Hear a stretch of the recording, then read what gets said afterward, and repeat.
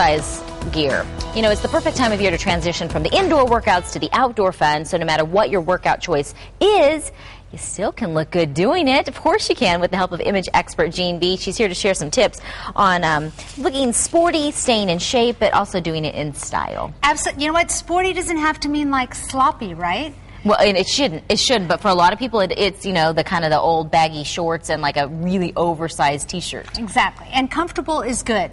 But you know what? It's that time of year. The weather's now. It's perfect. This is why we wait all year round. Right. We have to have this great weather. It's why we live here, in fact. Exactly. So we're going to go out. We want to take advantage of all the great activities that are going on. It's marathon season. Lots of stuff going on. So jump right into it. Why not this weekend burn a little extra calories before we hit the Turkey Day? Absolutely. Absolutely. So happy advanced Turkey Day, by the way. Thank you. My girl. Okay, let's talk about what are you going to do before you're going to go and run that what big are marathon. we going to do? You got to get some nutrition in you. You got to get some Okay. nutrition in you. So I think it's important to stay hydrated, and you got to have your protein. Right. So my favorite protein drink, Muscle Milk. This is with the Arizona Sun Devil. I saw this on the side of a Team bus Sports the other day. Yeah, with it's the devil. pretty cool. Exactly, chocolate. So, you know, I was all excited about the cafe latte, but I love the chocolate too. So, I'm just excited about the devil on the side of it. And I'm going to give you one this time. I'm not going to take them home. She said I could have one last time, and she walked away. We go through these at our house like water. Another important thing, you need to have your nutrients, detoxifying the liver and also continuing to increase the antioxidants so you can really maintain. Your husband's a trainer, right? So you know all about this. Glycidin, I've spent a lot of different monies and a lot of time looking at different nutrients. They make a variety of stuff that you can use either for sports supplement or beauty supplement. Definitely need to check that out. Glycodin. Glycodin. Right. So you've done the marathon and you're like, oh God, everything hurts, right? Yes. But you also need sunscreen, Jack Black sunscreen, very important. But afterwards, maybe you have a little boo-boo.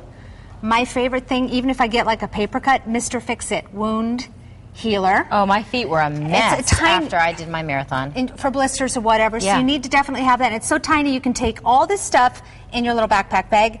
And of course, muscle rub afterwards. You got to get a massage. Right. And this mentholates it. So that's important too. Argan oil is a really important thing right that? now.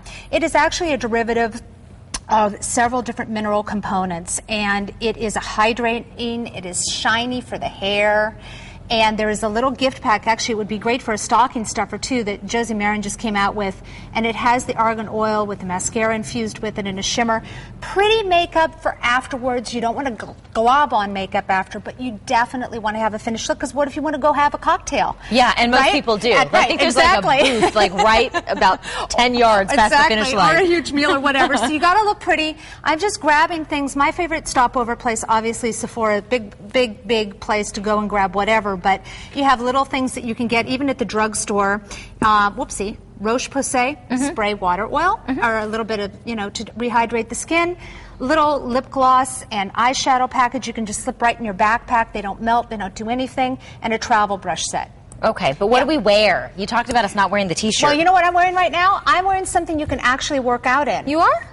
This is my very favorite Ibex wool wear. You wear it well, wool. my friend. This is my thing I travel in. Okay. Seriously, was in Seattle all last week, and this is one of the main things I brought. One of 3 shirts. Of course, I pack like, you know, I'm that little carry-on for a 2-week trip. I know. You've tried to teach me, and I cannot join that club. I want to bring in my beautiful model, Jen, because I wanted to show you. So these are things from Ibex. They are wool. They are washable.